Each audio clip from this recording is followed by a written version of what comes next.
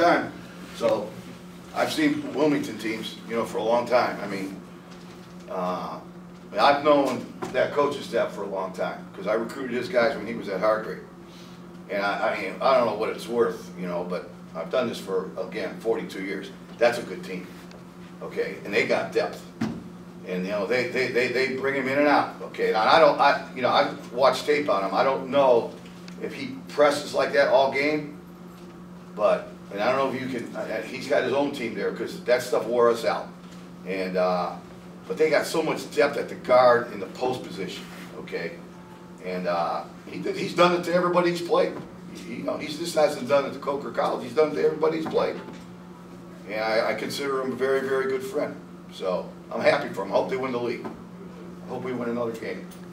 You guys are obviously a little bit short-handed. I mean, what was the plan to kind of hold it? You don't want to use that as an excuse. Next man up. You know that. You read that book. But that happened a couple days ago. I mean, that was a thunderbolt. You know, we lose Dante and we lose Trey James, and those are our starting 4 and 5s. And Dante, you know, we struggle to score. Okay, but when you only have 4 assists, you're going to struggle to score, or 5 assists, whatever you ever have. But honestly, here's what we got to do. We got to take that game, and we got a big game Saturday at Lincoln Memorial, and we need to use that to get us better. But that was a little bit of a thunderbolt for us. But again, I'm a Wilmington fan because first of all, Kevin was nice enough to play us. Okay, and everybody wants these kind of games. You want a little bit of exposure for the kids. You want a little guarantee you're going to get. And Kevin was nice enough to do that, so I thank him for that. What was Dante's injury? We don't know. I mean, stress fracture in his foot. Okay. You know, he might be out 6 weeks. He might be here back tomorrow. I don't know. But he's, you know.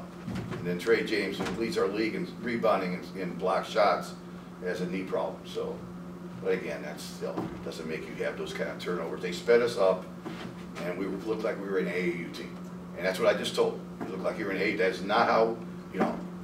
We got some frustrated players that haven't been scoring this year, and they're going to take it upon themselves that they were going to not let the offense try to run something, okay? We got it down to 9. You know, I can say what you want. We got it down to 9. Could have lost by 50. Got it down to 9 with about 6, 7 minutes to go. Miracles happen. You know, the other night we were down 17 with 7 minutes to go. Came back and won the game, so. Is there anything you could do or try to do to simulate that, what was coming in practice? I mean, do you feel like the guys had a good look at what might be coming or no? Yeah, you know, in our league you have a team called Newberry. You know, they beat Marshall a couple weeks ago. Okay, that's Newberry. You know, the Newberry wears you out the whole time. But God, guys, I mean, you can see. Can we just catch it and lay it up once in a while? You know, can you just not get in a big panic mode? Because they make you play faster. But man, I tell you what, I like him. So. Did you ever coach against Chris Flemings when he was at Barton? Yeah. You know, we changed leagues. We're in this, you know, the SAC conference now, but we coached against him as, I know it was freshman year. I might have been a sophomore year too.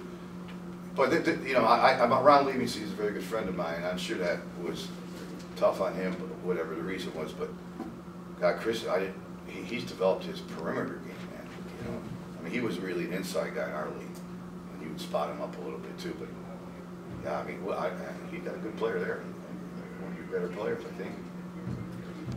I love Wilmington. I'm going to retire here. Okay, so you know, it was really good. God, you'd have to write this down. I'm just talking.